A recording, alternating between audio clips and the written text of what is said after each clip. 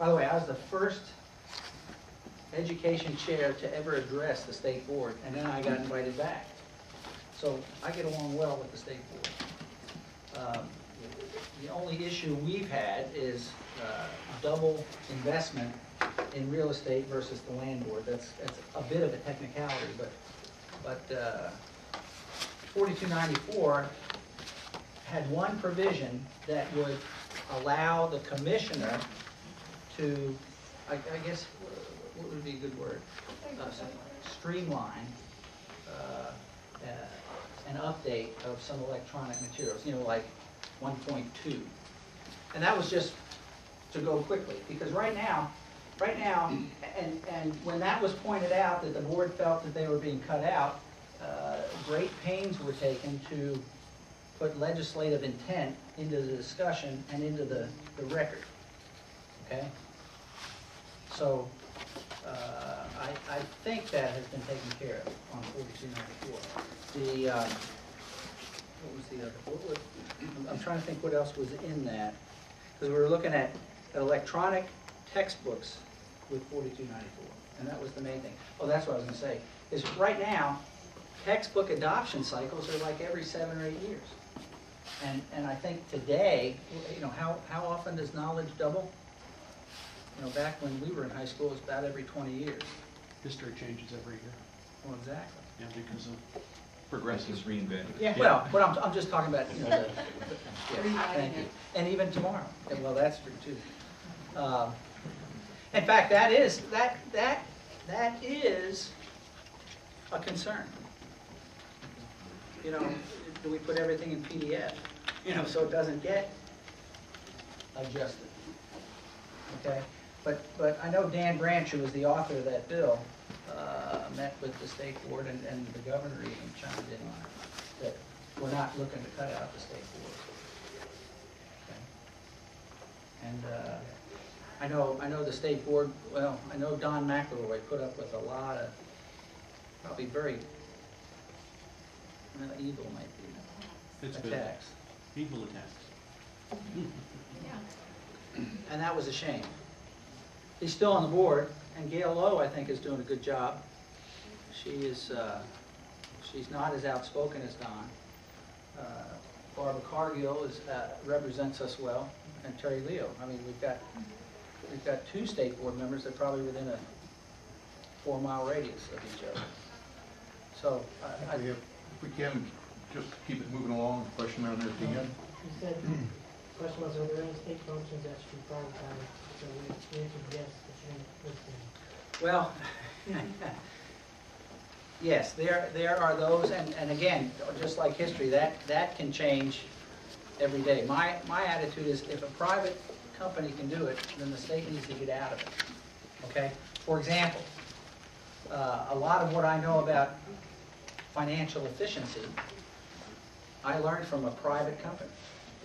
And I put I gave the, I didn't put that in TEA because I thought TEA is an empire. Well, an empire is kind of a good description.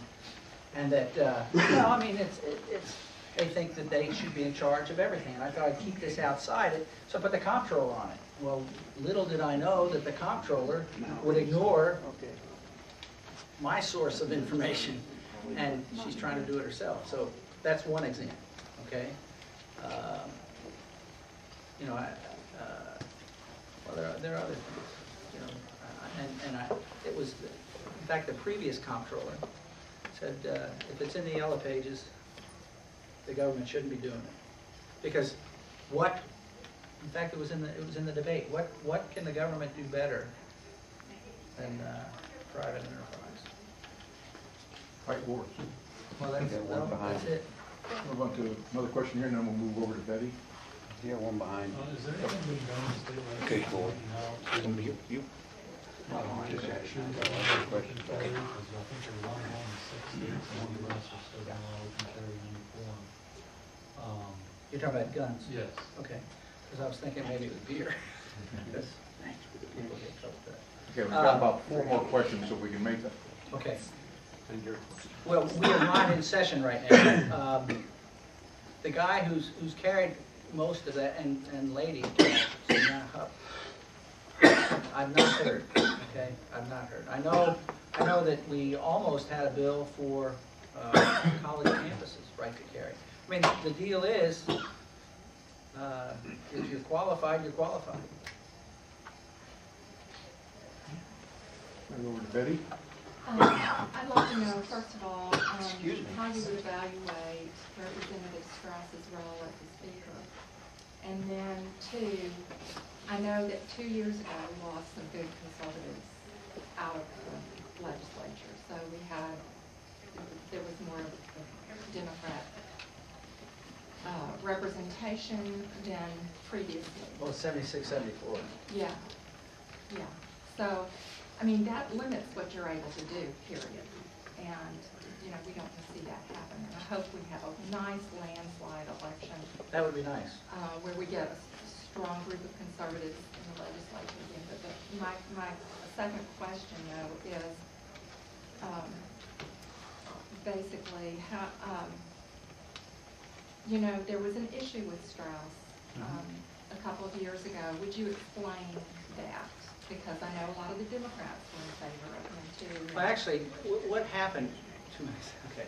Well, but how do you like the work that he did? And just explain the whole thing. Okay. In 2 minutes, I could have done my 20 minutes on that. He wasn't brought forth by the Democrats, okay? It wasn't, gee, the Democrats have elected the speaker. That's not the case. There was a group of Democrats that said, we need a new speaker, and whoever you come up with, if you are with them, we're with them. Okay? Gee, without getting into personalities, the incumbent speaker wasn't going to win, and that had nothing to do with the Democrats. There were a lot of Republicans. All of which need many to be more. removed from office. What's that? All of which need to be removed from office. We kind of They need were to there. keep a few. If we can move on to the next 1 one, because minute. I know that topic would go for half an hour. Yeah, if it we got could. And question. education could go for 30 seconds. Yes, Well, I have sir. a quick one on playing off of what you said about if it's in the yellow pages, the private sector can do it better than the government. And I've observed for years now, and being in different school districts, private schools outperform with less means, but their parents pay double. And it's not fair that, I'll be real honest, when we moved back here, we asked a school teacher in this school board if we should put our child in a school here in South County. And she turned to me and said, I wouldn't put my child in that school because there's no oversight.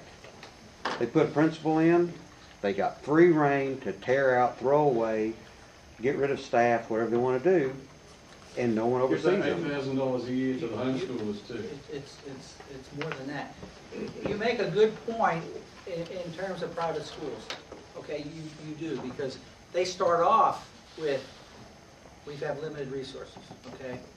And public schools don't, although they'll talk about limited resources.